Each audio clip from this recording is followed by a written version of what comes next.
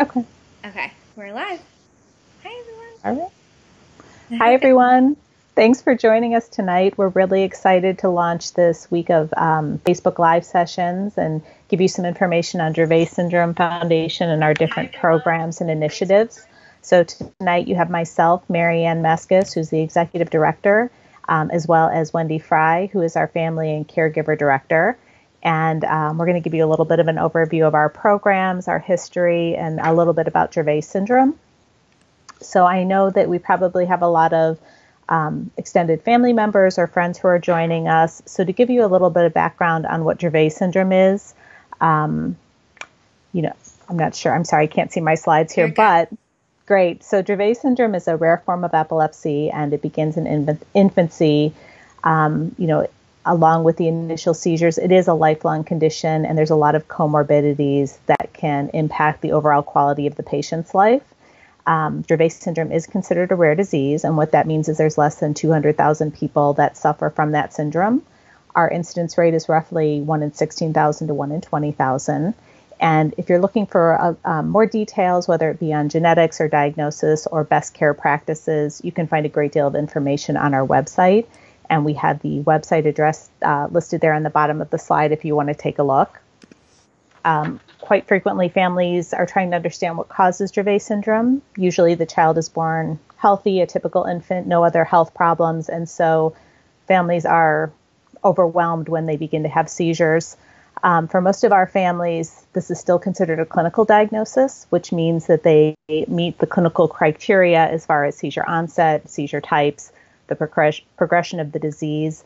But in recent years, with genetic testing available, we're seeing that 80% or more of our patients will also test positive for a mutation of the SCN1A gene. Knowing this is beneficial for our community because it allows us the opportunity to look at different ways to treat the syndrome since we understand the mechanism. And we certainly have a lot of hope that in the future we might be able to explore genetic therapies because we know what causes the syndrome. You can see on the slide here that there is a kind of a large range as far as the severity of Dravet syndrome. So if you have an SCN1A mutation, you can range anywhere from having hemiplegic migraines all the way to having Dravet syndrome, which falls on the more severe end of the spectrum. So, one of the things that's also difficult for our families is that once your child starts having seizures, there's a lot of other issues. So this is a very complex disease. It requires a lot of coordination of care. So after the initial seizure happens, frequently the first one will be with an illness and a fever. It can Hold be on, prolonged. Marianne. I got a Whoops. comment that said there's no sound. Oh, And I no. just want to make sure that we are being heard. So give me 1 second to Okay. check. Thank you guys for being patient. If you can hear us, please comment that you can. Just looking for the audio settings. Um, hmm. Should be. Oh, Misty says she can hear us. Okay. I think we Okay. should be okay then. So we'll just pop back it up. Thank you so much, guys, for your patience while we figure that out. And sorry, I'm not sure where I left off, but I was talking a little bit about disease onset and progression. So, for our kids, after they start having the seizures, typically that first seizure will be with an illness, which is accompanied by a fever. Most of our patients have prolonged seizures early on, either the first or within that first year of starting seizures, and then in the second year of life, they'll start having seizures with or without fever, and they also begin to experience multiple seizure types. One of the difficult things for our families is that they get this diagnosis and they talk to their neurologist about what their treatment options are. These options are extremely limited. The options that are available don't work for every patient. And, quite frequently we end up using our children, to the extent like a guinea pig, trying out different things in different ratios to see what works best for them. So, because of that, as well as the constant care of these patients, there is a significant impact on the entire family, parents, and siblings as well. As I had mentioned, it is a complex disorder. So along with the seizures, as the child progresses, we begin to see other health issues. And these include developmental delays, behavior issues, problems with gait and movement. A lot of our children have dysautonomia. And what that means is that they experience disruptions of the autonomic nervous system. And so they have issues regulating their temperature, their heart rate, or their blood pressure. So it's really a lot to manage for a family. And frequently our families see multiple specialists and try to get them to work in tandem to assure that they're offering the best quality of life for the patient. So I know this is a really brief overview. If there's any questions, I'm happy to answer those now. Of course, there's a lot of information on our website, and you're always welcome to reach out to any of our team members with any questions that you have. So to give you a little bit of background on the history of the Dravet Syndrome Foundation, I think it's really important to recognize that it's been built by the community and for the community. So we're the ones who know what our needs are, what our loved ones need, and that allows us to prioritize them and make sure that positive things are happening that move the needle forward for better treatments and hopefully soon one day a cure. You can see from our mission statement, our primary goal has always been to raise money for research.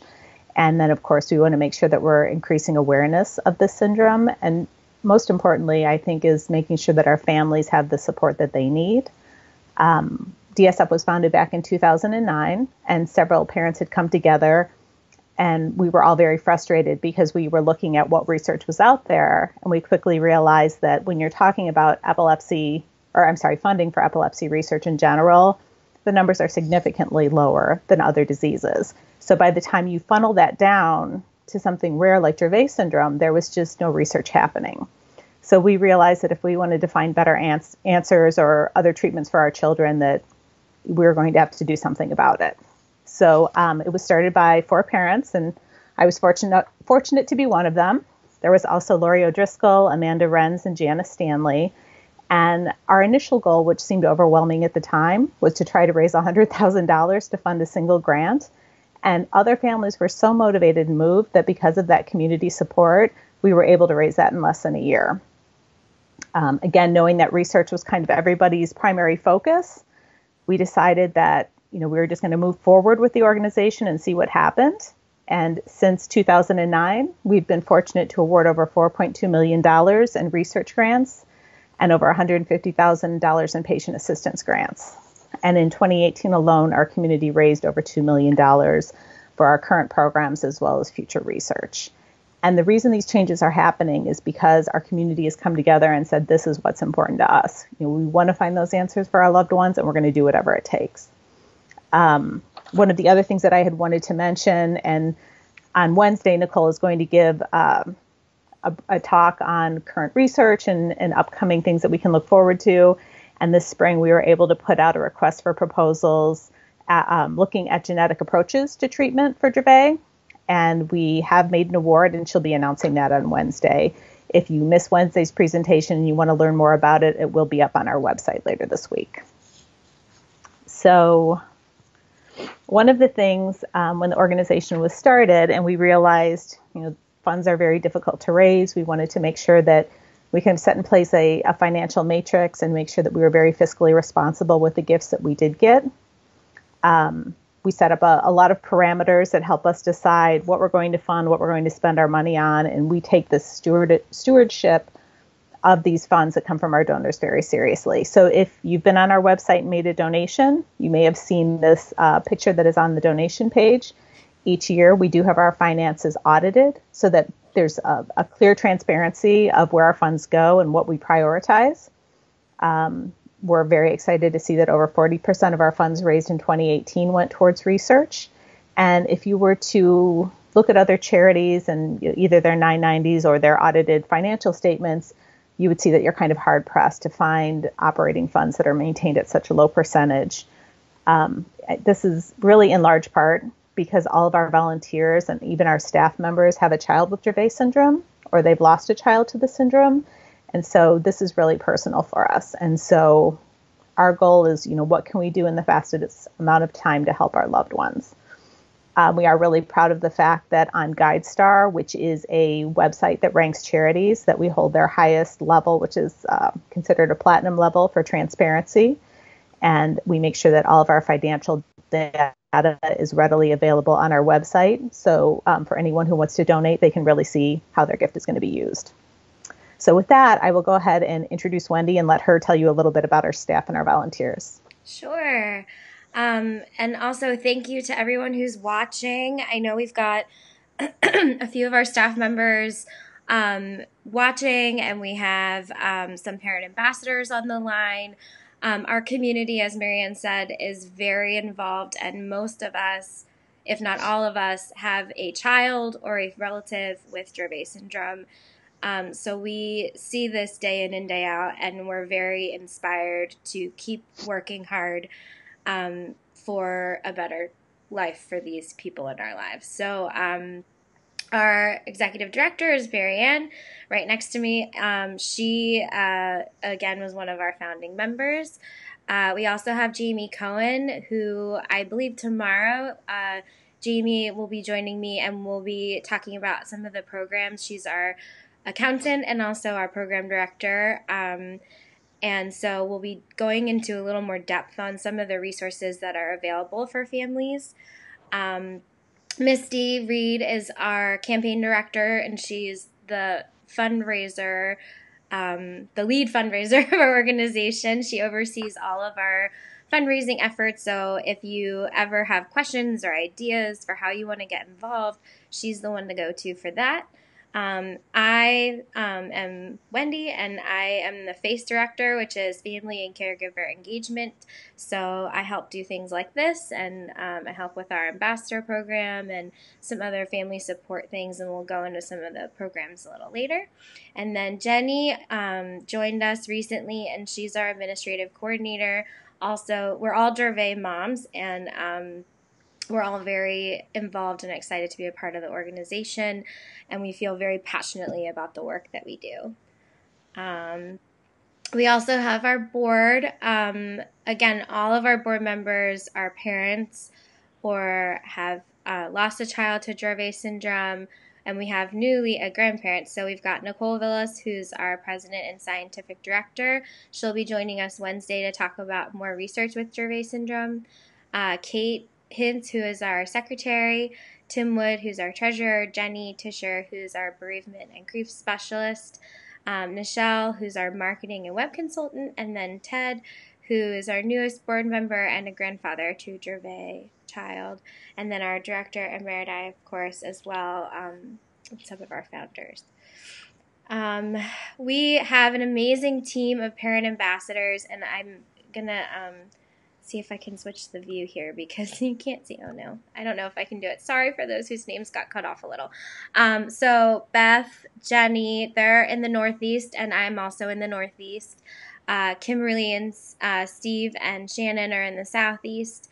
Bob and Kathy, they'll actually be joining us on Sunday. They have an adult child with Dravet syndrome, and they'll be talking about the unique challenges of having an adult with Dravet syndrome, as well as transitioning into adulthood and the work that they've done to make that transition smoother. And along with Tina and Mandy, they're in the Midwest. Shauna, Lynn, and Gloria are in our mountain region. They're actually all in Texas, but it's part of the mountain region.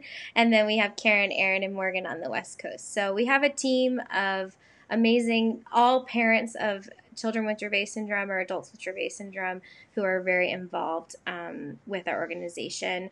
And if they're on the line, you'll see their names. You can always reach out to them and ask them questions. So I'm going to pass it back to Marianne to talk a little more about our research programs. Go ahead. Yeah, great. And I just wanted to add on to that too.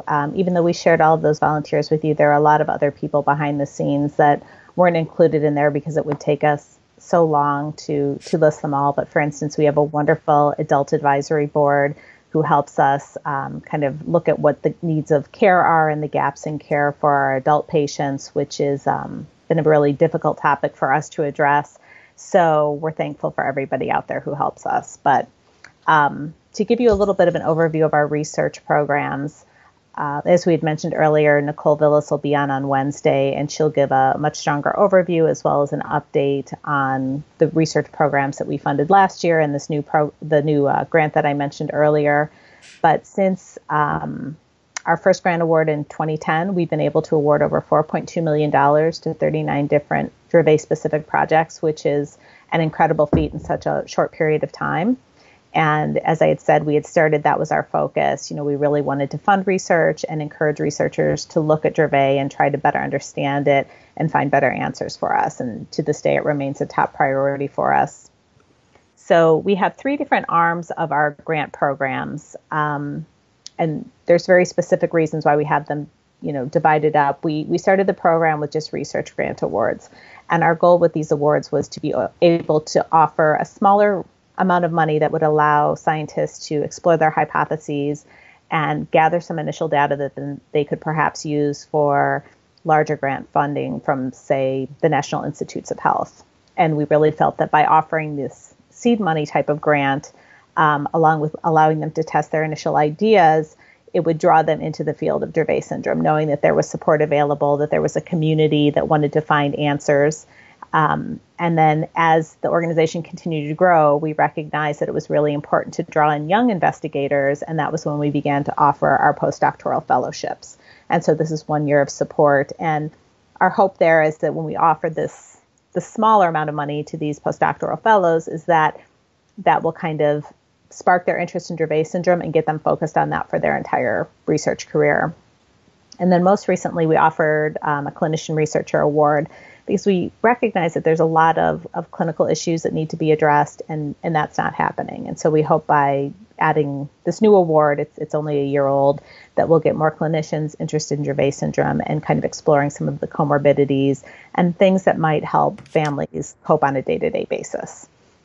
And then this year we were fortunate because of all the funds we raised. As I had mentioned, we had done that special request for proposals, and this one was specifically on genetic approaches. And we're very excited about some of the grants that came in, and we were very happy to fund one of them.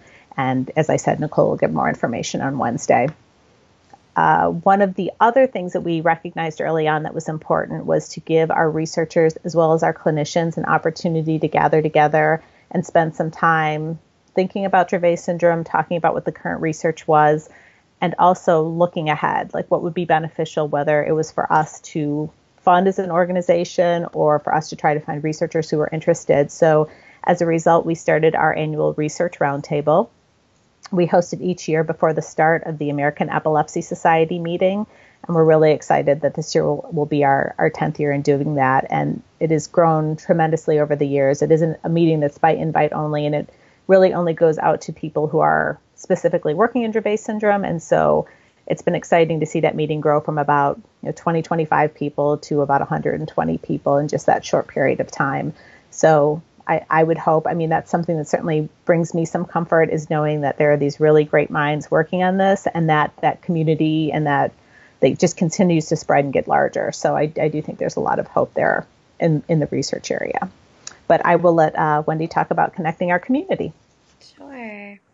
So as I mentioned earlier, excuse me, my role is family and caregiver engagement. So connecting our community is a big part of that. And as it says here, over the years, we worked hard to connect all the community stakeholders, from the families to the clinicians to researchers to industry. And they're all very different, pieces of the puzzle. So putting it all together is not easy. I'm just going to back up here. So at first, we started with our advisory board. So our scientific advisory board and medical advisory board, they are how we get input from the scientific community and from the clinician community to kind of merge everything together. And most of the names that you see on this list, you'll recognize if you are a caregiver or a family member of a caregiver. Your loved one with Dravet probably sees one of these people as their doctors. And that this is why we're kind of lucky with Dravet syndrome, because all of these clinicians care so deeply and are really involved with our efforts to move research forward. And they've helped us to kind of mold the organization and the research strategy along the way. Oh, goodness. So our strategic plan, in 2018, at the conference, we launched our strategic plan, and basically it outlined our goals for the upcoming 5 years based on input from all of these stakeholders in our community, and to kind of define where do we want this organization to go and what impact we want to have on Dravet syndrome. And so what's great about Dravet Syndrome Foundation is that over this time we've really had a clear vision. And as you know, Marianne explained, 10 years ago when the foundation began, they had that clear vision of just one grant, and it blew up so quickly. And I think having that clear vision is what keeps us moving forward. As a mother of a younger child with Dravet syndrome, I can see how that work has really paid off over the years, and it's really inspiring to me. So our community programs, we do a lot of work. Obviously, research is what we want. We want a cure. We're all parents, and that's something that we really care about because every day we're living the struggles of Dravet syndrome. And even today we had kind of a crazy day in my house, and every day we're reminded of why this work is so important. So in addition to the research, in addition to that important work, we also know that it's important to advocate, and we know that it's important to support the families because we're kind of in the battlefield still. So we have a lot of resources, and throughout this week, we'll talk more deeply. I'm happy to answer questions if anyone has questions on this specifically. But through DSF, you can get educational materials and brochures. We have on our website our brochures. We've recently translated them into Spanish, and I know over time I've had educators and school counselors reach out to me searching for resources. So we do have those available, and we're happy to provide them. We have our Find a Doctor page, and I've helped some families navigate that over the past year to help find a Dravet specialized doctor in their area. It's especially in a more rural area, it can be really difficult to find a doctor who even knows what Dravet syndrome is, and it may be harder to get diagnosis or good treatment if you're not with a clinician who understands.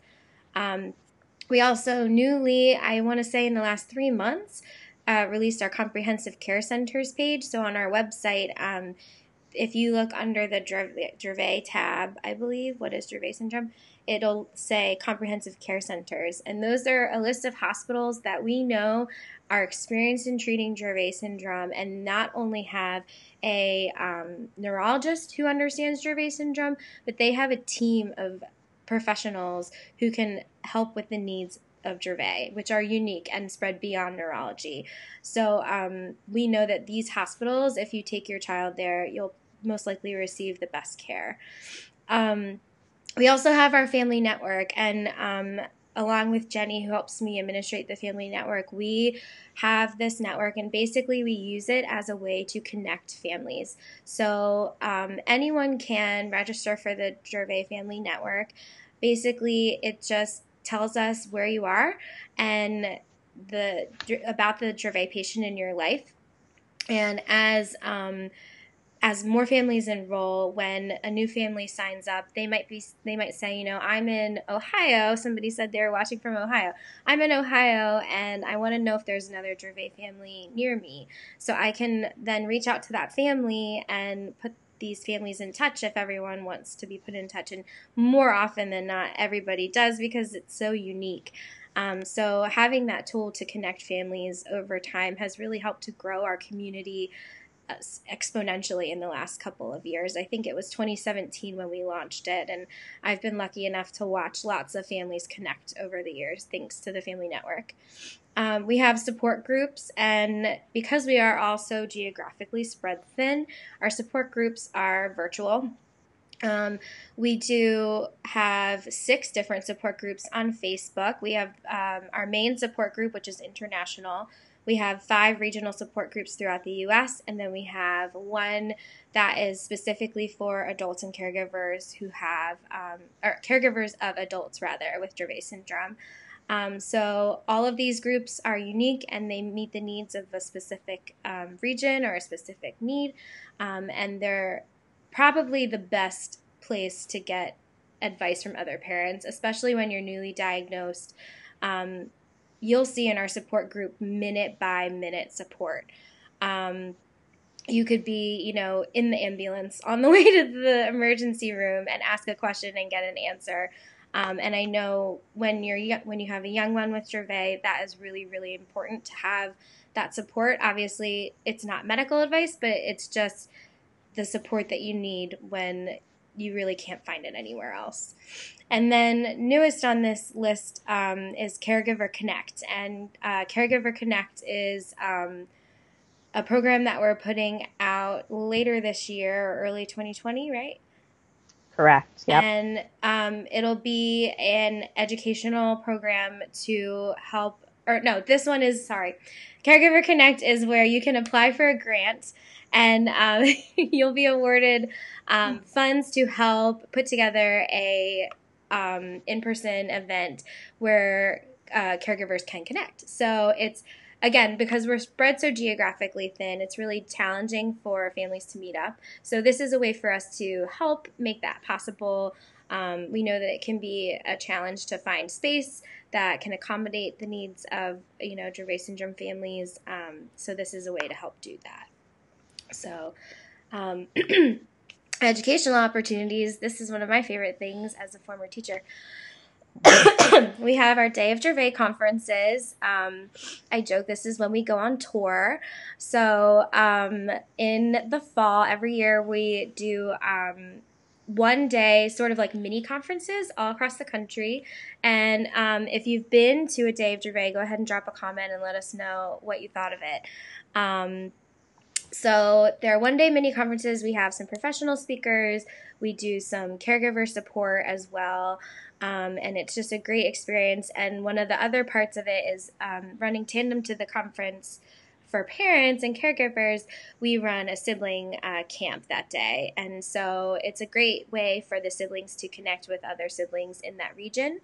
And then we also, because it's a family conference, it's not a professional conference, none of these sessions are recorded for educational purposes or anything. So we welcome you to bring your Dravet patient with you, your children with you. So we really want to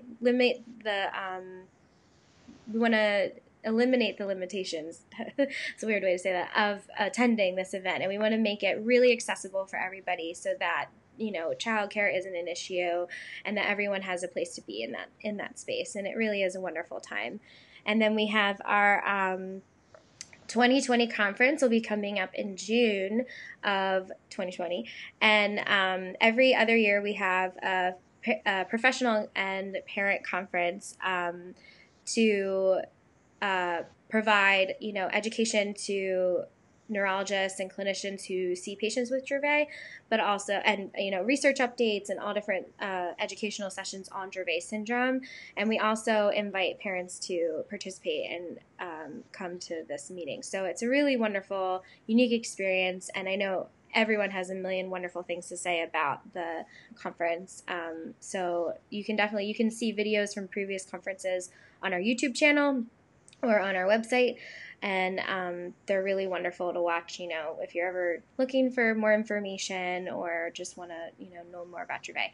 And actually, Friday and Saturday, we'll have some viewing parties on Facebook where we'll watch some of the best sessions from the conference in 2018, one about siblings and then one about Dravet syndrome overview.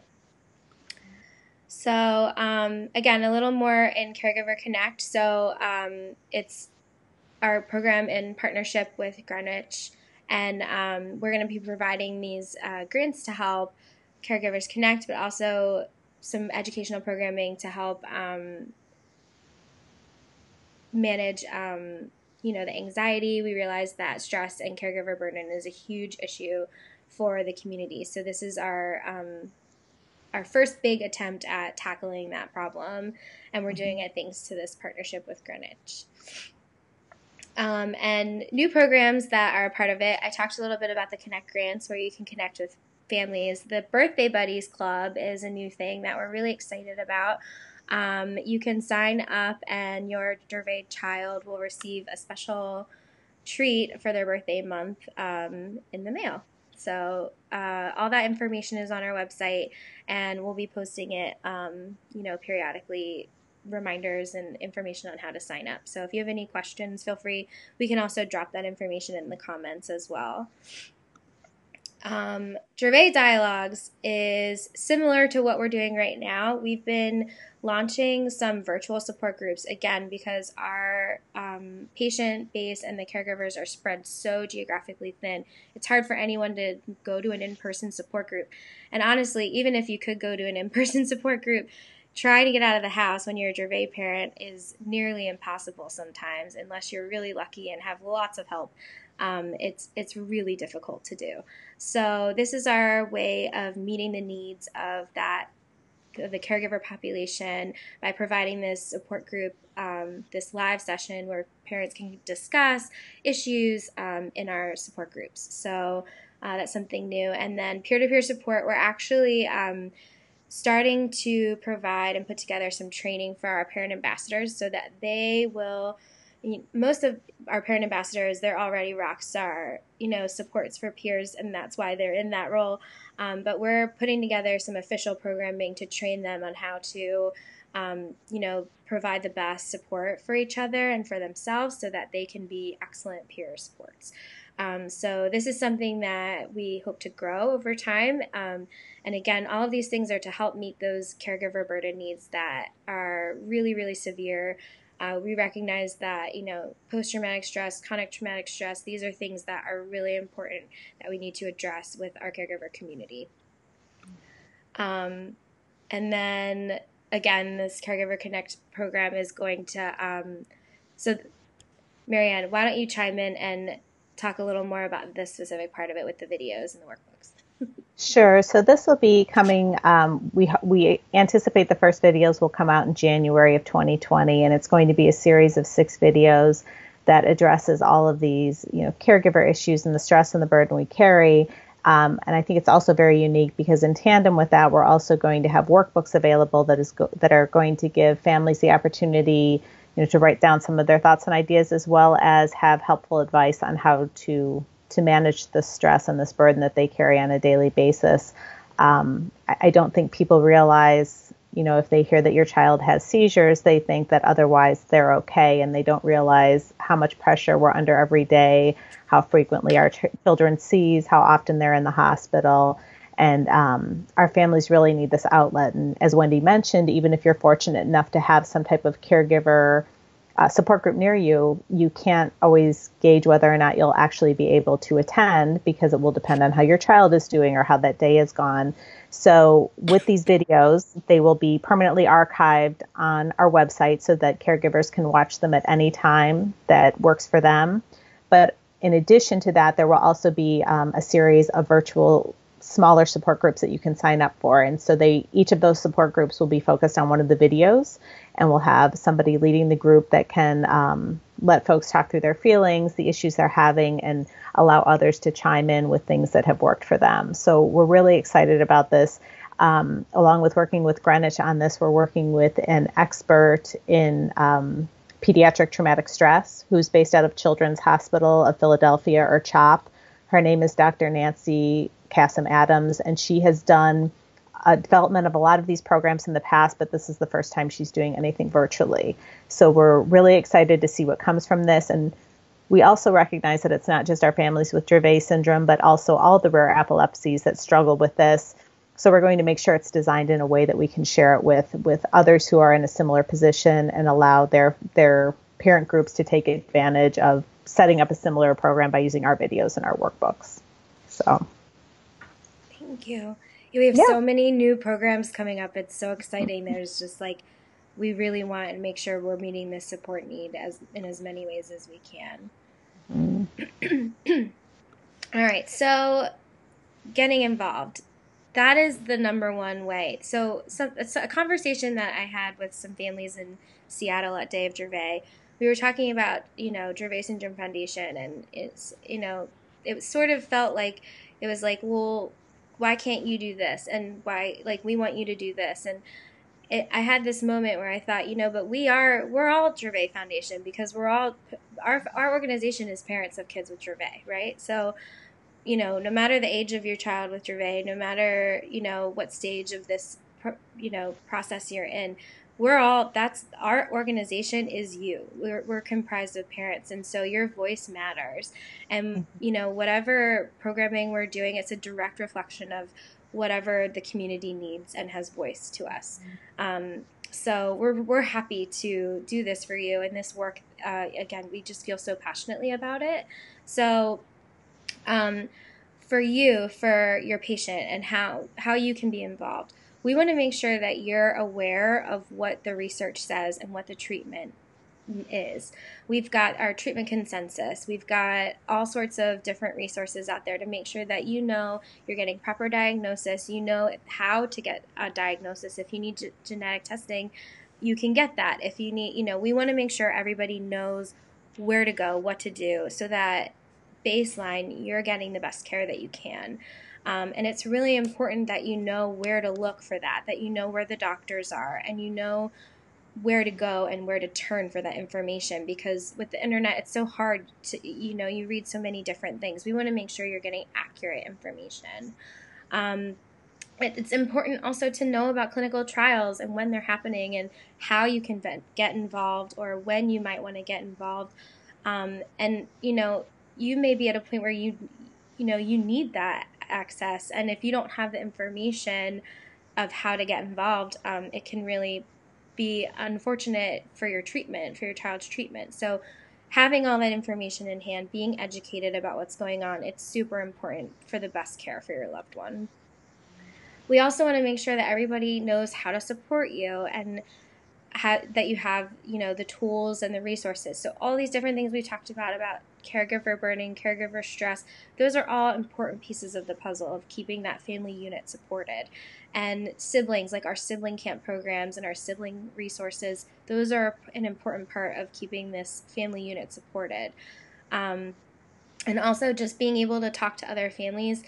Every Dravet parent you meet will say when they met another Dravet family for the first time, it was one of those monumental moments in their lives. Every one of us has that story, and every one of us, we know all the Dravet, we feel like family with each other. And so, that is such an important piece of this puzzle, and we want to make sure that everybody has it. So that's something that we work for as an organization. For our community, we each bring a different perspective and voice. So it's important, as I said, our programming and our work, it's a direct reflection of what the community needs. So we really value everybody's involvement, all of our volunteers' involvement, and everybody who works hard to make this organization work. We care that you're involved, and we want you to be involved. And it's important, we're doing a lot with our Patient Centers Outcome Research Grant to make sure that what we're doing meets the needs of our patients, and that's the driving force of what our work is. And it's also important, for us to look professional and to collaborate with others in the community in a cohesive way. So, it's important that we have that united front and we work together as a team. And to have our vision. And I think, when you look at our financial statements and everything, you can see our work and what we're putting our money into is a reflection of all of our values and how, we're all really dedicated to this mission together. And one last thing is for our allies. So I think some of you watching may not be parents. Usually our audience is all parents, and that's because we're the ones in the battlefield. We're the ones living this day in and day out and looking for support because we need it. But recently, we've noticed a lot of people reaching out aren't the parents. They're grandparents, aunts, uncles, they're friends or neighbors or community members who want to know more and want to help. So how can you do that? Well, obviously, all of the things that we've talked about, you can help support our programs, you can volunteer. But also just for the Dravet family in your community, check on them, make sure that they're okay, because they're probably not. They could probably use a hug or a helping hand, and just show up when they do things, when they, have fundraisers or advocacy events, or, show up for them. Make sure that they know that you're there, and make adjustments when things aren't going well, and they need to make adjustments to meet the needs of their Dravet patient.